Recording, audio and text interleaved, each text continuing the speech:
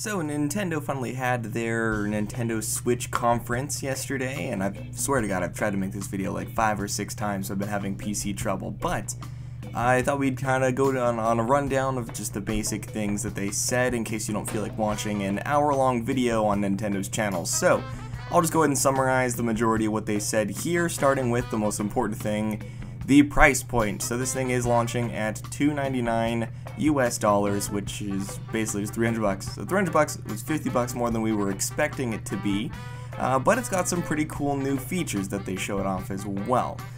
First, they showed off the tech in the actual controllers, so it's got a little VR scanner thing. It's also got some motion controls, so it is going to function as your Wiimote if you do decide to play it that way. You know, for various games. They showed off, you know, Mario Kart with motion controls instead of with the, instead of with the normal, joystick. So if you did want to play it just like the old, Nintendo Wii version of Mario Kart, you definitely can. So the tech in there is pretty cool. The vibration's pretty cool. They showed off, like, you can feel that there's like weighted, like a cup being put ice cubes and water into it. So that's neat. I'd like to see it actually in action. They did announce some other things about the thing, like the online service. It's not gonna have a dedicated online service in the system or something like that.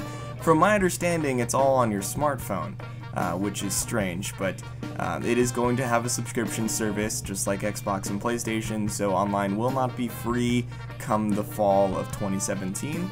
The system is not region locked, so that's pretty cool. You can get all your Japanese games and everything right from the shop. It's got a 32 gigabyte internal storage that can be upgraded with micro SDs, as well as we basically have it confirmed that we're going to be using cartridges and stuff for the actual games themselves. The screen is 720p, but it does get a little bit of a power boost when docked. Yada yada yada. They showed off a lot of stuff. They confirmed a lot of stuff that we basically already know about the handheld version and about the different Joy-Con grip things you can get and about the different controller types.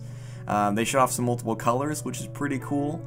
So you're going to be able to get different colors for the Joy-Cons. This thing is coming out on March 3rd, alongside 5 launch games, one of which is Zelda. So yes, we are getting Zelda on launch, which is pretty dope. The other launch games are pretty terrible. I mean, we have a general party game, we have Bomberman, and that's actually all I can think of off the top of my head, but we will be getting the new Mario game, Mario Odyssey, which looks pretty cool. Has them going around all different kinds of locations with a hat with eyes on it. Interesting. There is also, of course, Mario Kart 8 coming back, Splatoon 2 coming to the Switch as well. Skyrim was confirmed. We don't know if it's the special edition or the regular version. I would assume the special edition since they did just remaster that. It does have amiibo support as well as some other cool, neat features. But all in all, that's pretty much all they showed. Wasn't that crazy of a conference, really. A lot of cringy jokes, lots of Japanese shtick, but it was pretty interesting seeing this thing in action, and it does appear to be stronger than the Wii U. In their little showcase they were doing with Mario Kart 8, they did confirm that the game runs 60 frames, 1080p at all times, whereas the Wii U did have a bit of a dynamic thing going on. So that does mean we're getting a little bit of a performance boost in some of these remastered or reported titles, which is pretty interesting. Suda got up on stage, as well as a couple other guest people like the guy from EA to talk about some new games, third-party support that's coming. I know we were all worried about third-party support, but Suda's making a game for the console, a new No More Heroes game, as well as EA's bringing some of their titles over. They did announce FIFA, so we're getting FIFA on the Switch as well. We know that 2K18's coming to the Switch. We know a couple other third-party games are coming over. There's a couple Square titles that are in development, as well as Dragon Quest Heroes 1 and 2 coming over as well. So this thing does look like it's going to be getting some third-party support, which makes me definitely very happy. Playing some of these games on the go is what I'm mostly looking forward to. I know that a lot of you are going to use it mainly as a console, but I'm more of a on-the-go type of guy. Vita, 3DS is kind of more my thing. So having a dedicated console that is able to run like real games, that's going to be pretty great. So Anyways, they did show off some more stuff. Nothing really crazy else happened, though. We basically touched all the points. I mean, we're getting this thing in March, March 3rd to be exact. Is going to cost us $300.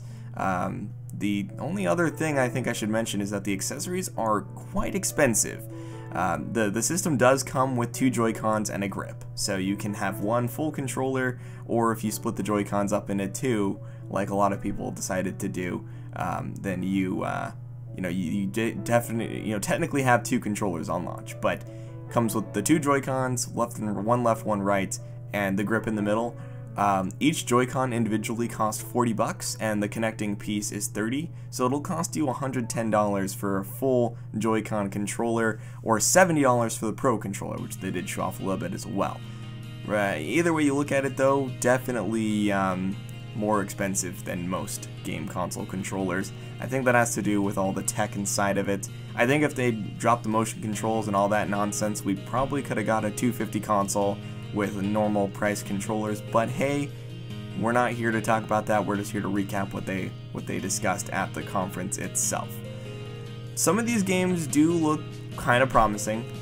The other one I'm saving, was saving to talk about is ARMS, because I'm not sure how I feel about it. It is motion controls, but it seems to be done right this time. I can't say much until I see more gameplay, but what they showed off was pretty cool. It seems to be like a fighting game, but with like stretchy arm people. Sounds weird, but it's very classic Nintendo.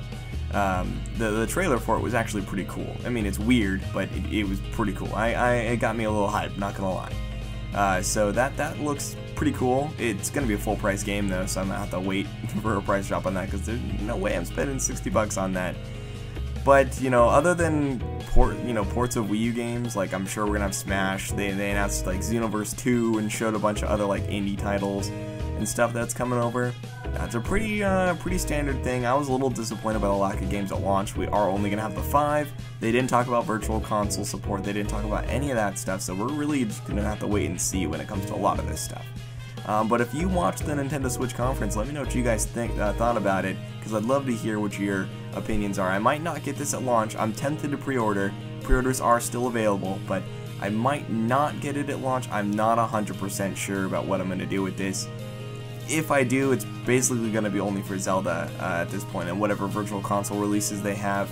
Wait a minute. Wait one moment. I forgot about one of the most important things.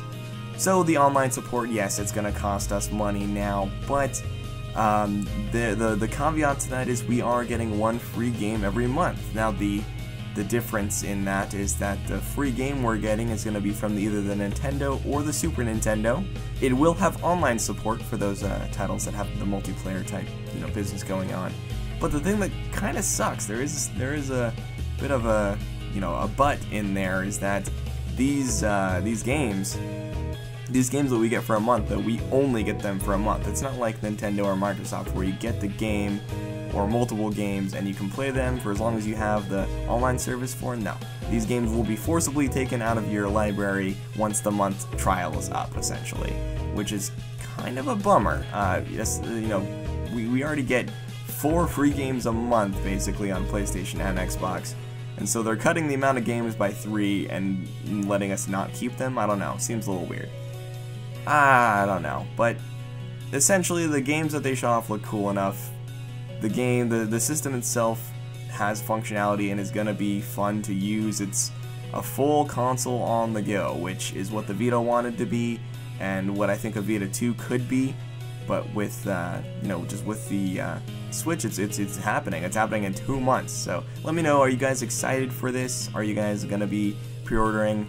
I haven't made up my mind yet, but still a little bit not sure about this. The Mario Odyssey game is coming holiday. There's some other cool games announced as well, but just not much at launch, so I'm not sure. But let me know what you guys think down below, and I'll see you guys the next one. I definitely want to hear what you guys think about the Switch. We've been dying to hear more information, so we finally got it.